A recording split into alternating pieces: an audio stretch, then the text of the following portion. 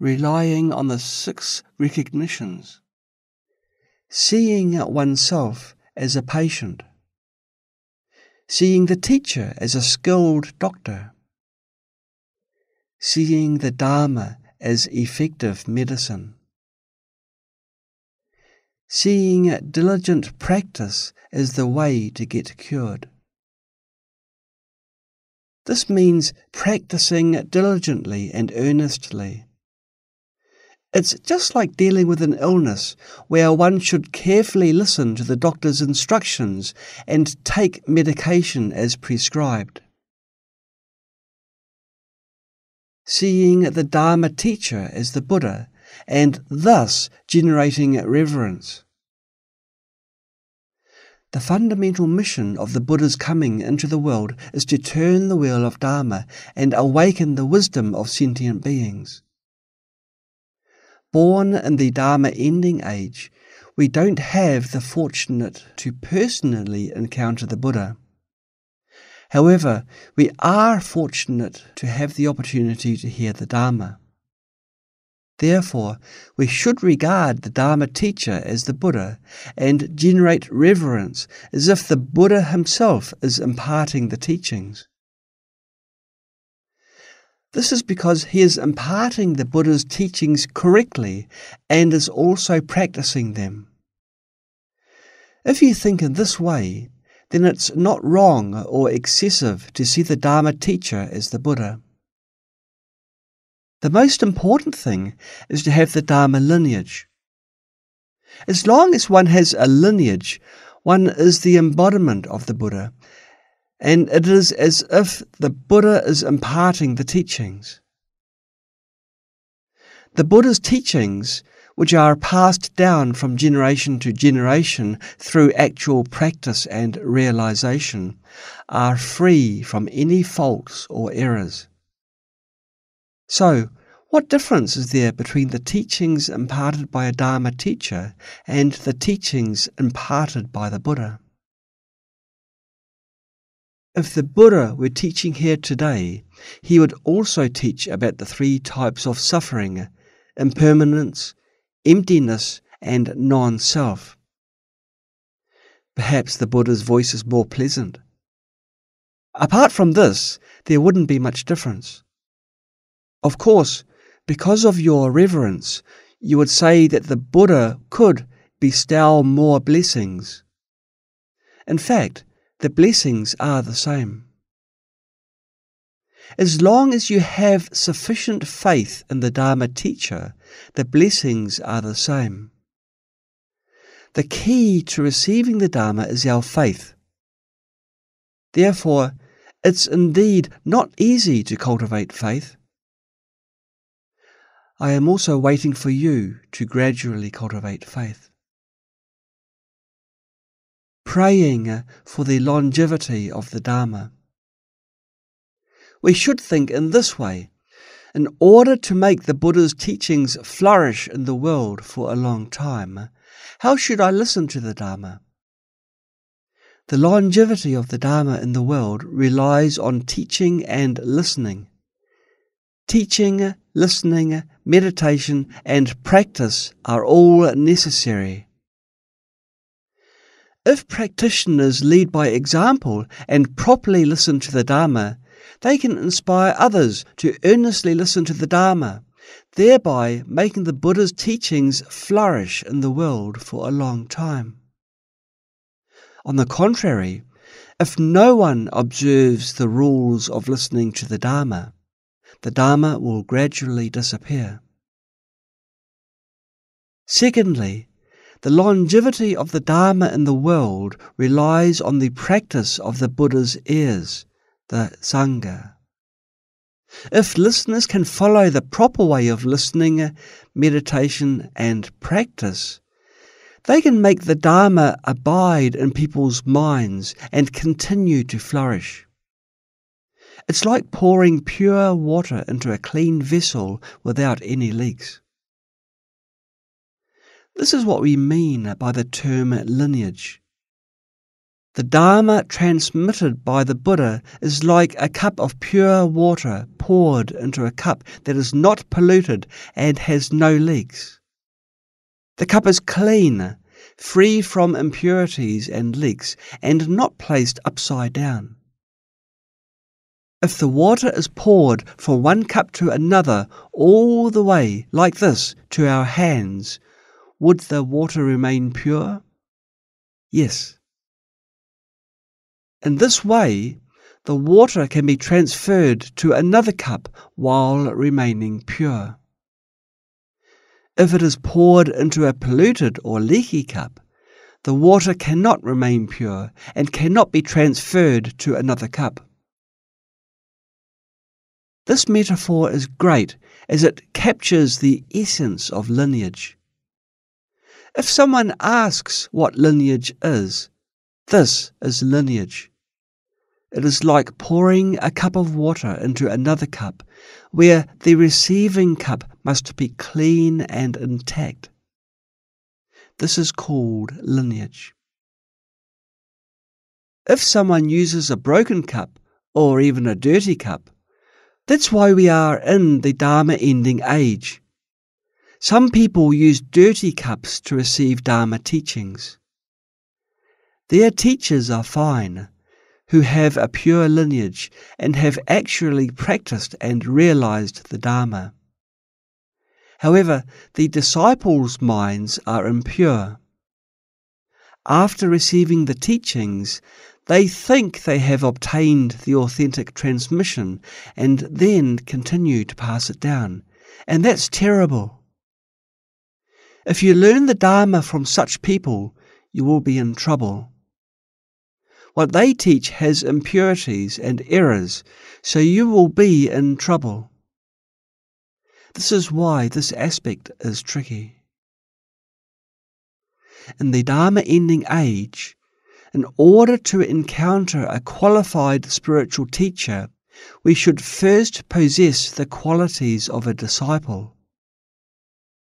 Of course, we also need to observe the teacher. Later, we'll talk about how to do that. However, you also need a foundation. If you have no foundation, how can you observe? How can you determine whether a teacher is qualified or not? You need a solid foundation. That's why the foundation is important. You need to grasp some knowledge. Therefore, in the beginning, don't think poorly of your current teacher. In fact, they have already taught you many things. If you choose to follow a more accomplished teacher to further your practice, you shouldn't despise your previous teacher. Instead, you should be grateful. For example, when you were a terrible person before, someone guided you onto the path. Although they had many karmic habits and afflictions, they helped you to take refuge in the three jewels and taught you many things. For example, an elementary school teacher may not be very accomplished, but they are still your teacher. It's okay to learn from a more accomplished teacher later on. Although your previous teacher may not be very accomplished, you should still be grateful to them and respect them. Without them, how would you have been able to learn from subsequent teachers? Initial teachers are very important, and we should be grateful for their immense kindness. Therefore, teachers at all stages are important. Don't dwell on their flaws. As long as a teacher has imparted knowledge to you, you should be grateful for their kindness. This is crucial. Don't dwell on their flaws. It's very bad and ungrateful to dwell on the flaws of any teacher who has shown kindness to you. We are the Buddha's disciples.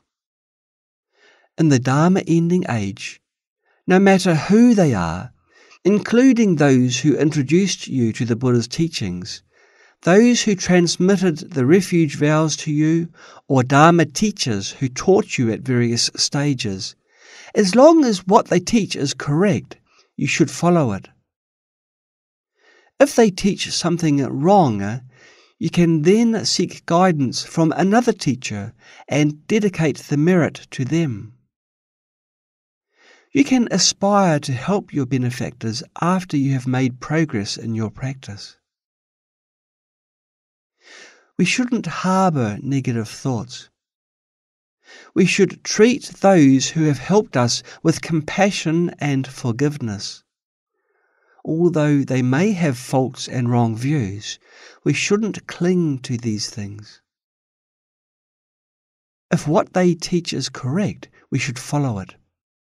We can learn from multiple spiritual teachers, just like in worldly studies. One can have many teachers.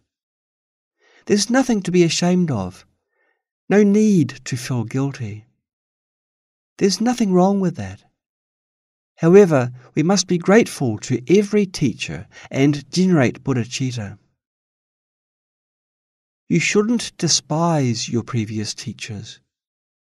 If you despise a teacher and seek another one, and then despise them again after a while and seek another new teacher, then you will be in trouble. If you harbour negative thoughts towards any teacher, you won't receive any blessings when you seek guidance from other teachers.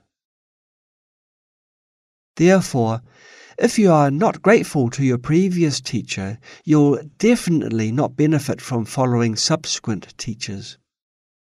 If you don't even have gratitude, how can you receive the great benefits of the Dharma? It's impossible. How can an ungrateful person make great progress in their spiritual practice? That's impossible. If you lack gratitude and virtue, you don't deserve to practice more advanced teachings. Even if your later guru has high spiritual attainments, you won't receive the teachings. It's because your foundation is weak and your virtue is lacking. As a result, no matter what profound teachings the teacher imparts, it's pointless for you. Therefore, the author concluded here that as Buddhists, we should have a strong sense of responsibility towards the Buddha's sacred teachings. We should generate this aspiration. Through my listening to the Dharma, may the Dharma flourish all over the world. After listening to the Dharma, I should bear it in my mind and ensure that it won't be lost. We should not only learn and remember it for ourselves, but also pass on to others. This is similar to how virtuous people in the world would think when inheriting their ancestors' legacy. The ancestors' legacy has been passed on to me, and I shouldn't make it decline. As Buddhists, we should protect and uphold the Buddha's legacy in the same way, and make every effort to ensure that the Buddha's teachings can flourish in the world for a long time. If one doesn't even have the intention to protect and uphold Buddhism, how can they be called a Buddhist? Therefore, we should strive to be disciples of the three jewels. Don't just be disciples of the two jewels. Those who don't follow spiritual teachers are disciples of the two jewels. As I often say, disciples of the two jewels are those who only seek the Buddha and the Dharma, but neglect the Sangha and spiritual teachers. They are arrogant, saying, "The Buddha is my teacher. As long as the Buddha's teachings are authentic, it's enough for me. I don't need spiritual teachers." Such people, whether they are monastics or lay people, are disciples of the two jewels. Some people say that disciples of the 2 jewels are lay people who don't support the 3 jewels. However, this is not true. If you have become a monastic and received the full ordination vows, but you don't follow spiritual teachers, then you are just a disciple of the 2 jewels. You may think you are a disciple of the 3 jewels, but in fact you are not. If you have become a monastic and received the full ordination vows, but you don't diligently study and practice the Dharma, only chanting mantras and the Buddha's name, then aren't you a disciple of the 2 jewels? Where are the 3 jewels? In your heart there are only 2 jewels, instead of 3 jewels. This teaching is quite simple, but if we truly reflect on ourselves, we will find that we are unable to fulfill many aspects. If we can fulfill it, we will succeed in spiritual practice. We must practice through self-reflection. Moreover, whether imparting or listening to Dharma teachings, if one sets aside their own mind and thinks that the teachings are unrelated to them, then no teaching will be effective to them. Therefore, when listening to the Dharma, we must examine and analyze ourselves. The so-called self-reflection means using the Dharma as a mirror to examine and analyze ourselves. So, when listening to the Dharma, you should never think. Today, the teacher is talking about someone, criticizing someone, pointing out someone's faults. It's not true. When listening to the Dharma, you should reflect every teaching on yourself and not reflect it on anyone else. To benefit from listening to the Dharma, self-reflection is the most important quality. As participants in this course, you are no exception. When the mentor is giving the lecture, you should definitely reflect every message on yourself instead of reflecting on other students. This is important. In the past, some students often messaged me after class saying, "Teacher, you are scolding someone today." They took pleasure in others' misfortune. Of course, they were also joking with me. There are such people. It's just like a person who wants to know if there are any stains on his face. When he sees a stain on his face in the mirror, he will immediately remove it. Similarly, when listening to the Dharma, if one's faults are reflected in the Dharma mirror, one will become upset and think, "How did I become like this?" Afterwards, one will eliminate these faults and cultivate virtues. This is the key. Therefore, we must practice according to the Dharma. The Garland of Birth Stories stated, "When I see the form of my misconduct clear in the mirror of the teachings, I develop a feeling of regret and turn my mind toward the teachings." The Garland of Birth Stories is a collection of stories of when the Buddha practiced the Bodhisattva path in his past lives. The Dharma mirror means that the Buddha's teachings are like a mirror that reflects our sins. These are the words that Saudasa said when he requested Prince Moon to expound the Dharma. At that time, Bodhisattva Prince Moon saw Saudasa's intention and knew that he had become a vessel of the Dharma.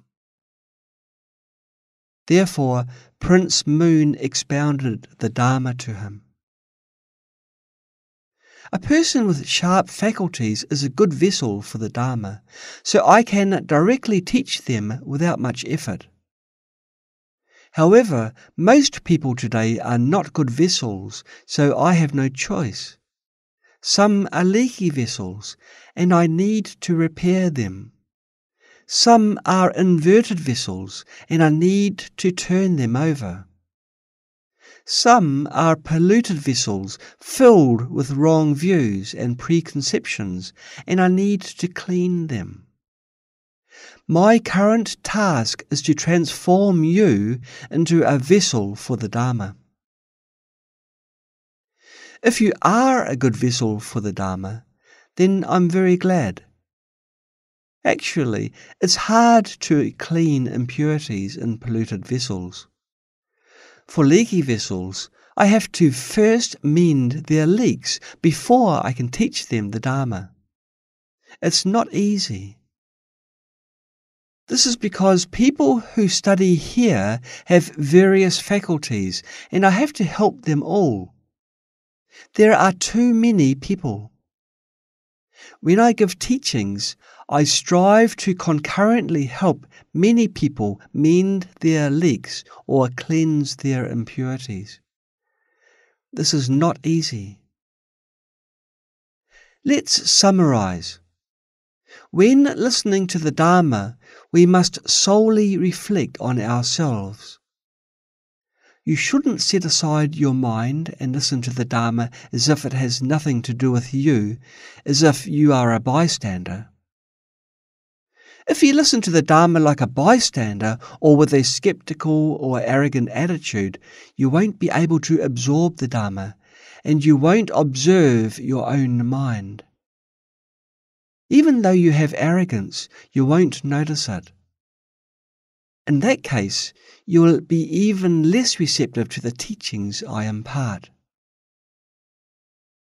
Otherwise, you won't address the key through listening to the Dharma. This is similar to using a mirror to check if your face is clean. Therefore, the Dharma is like a mirror. If we use the mirror of the Dharma to reflect on ourselves, we can improve quickly. Summary. In summary, every time we listen to the Dharma, we should aspire like this.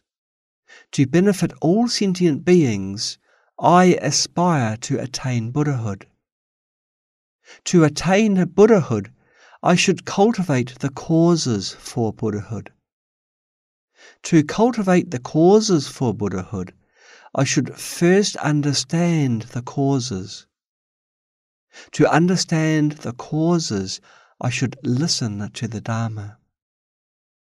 Therefore, I should listen to the Dharma, recollect the great benefits of listening to the Dharma, and generate a courageous mind. I should strive to eliminate the 3 faults of the Dharma vessel and properly listen to the Dharma.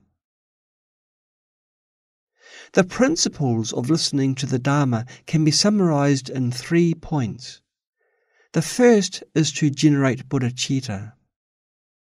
Since we are practicing the Bodhi path, we need to generate bodhicitta, the aspiration to attain Buddhahood. This requirement is quite high. For Bodhisattvas and those who are learning the Buddha's teachings, only when you have truly generated bodhicitta can you be considered to have truly embarked on the spiritual journey. Prior to that, you can only be considered as an outsider in Buddhism, though not a complete outsider. Before generating bodhicitta, you are not the Buddha's heir. You have just entered the door of Buddhism. A genuine heir of the Buddha is one who has generated bodhicitta. They are the princes of the Dharma, the children of the Buddha. The above principles of listening to the Dharma can be summarized in 3 points. Number 1, generating bodhicitta. Number 2, recollecting the benefits of listening to the Dharma. And number 3, listening to the Dharma with the right intention and conduct.